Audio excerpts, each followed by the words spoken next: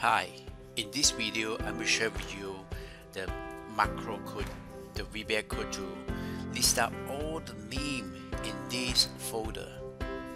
So how to do that? Right, first we start with a module and then type in get all files name.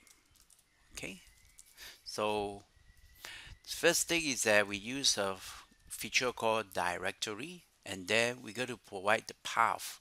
So where's the path? The path is right here. So I need to use this, right? So copy address, right? It's text, and see if I can just go back here and then type it in here, right? So you can see that this is the path, right? And then I want all that is for the XL file, right? So XLXXM file, right? So well, basically that's all, right? And then for every file, I assign it to a name. It's called a file name. Okay, and that dot print it. I'm going to print the first file name, right? And it will show it in the immediate window. Okay, it's right here.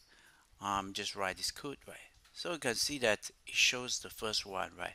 So I can test out whether that it works, right? So as long as it's Excel files, right, it will print it out, right?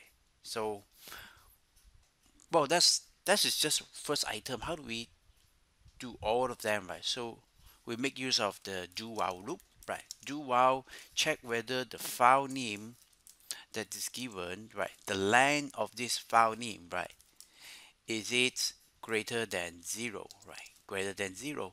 If it's then, we do something, right? What do we want to do, right? Yes, exactly. We want to print it out in the immediate window, and after that we loop to another, we check another file name, right, by calling the dir function again, right? So okay, so basically that is the field code that we need, right, to list out all the name here. Okay, it's just as simple as this, right? So do while, assigning to the name, and then check each of the file name is it greater than 0, right?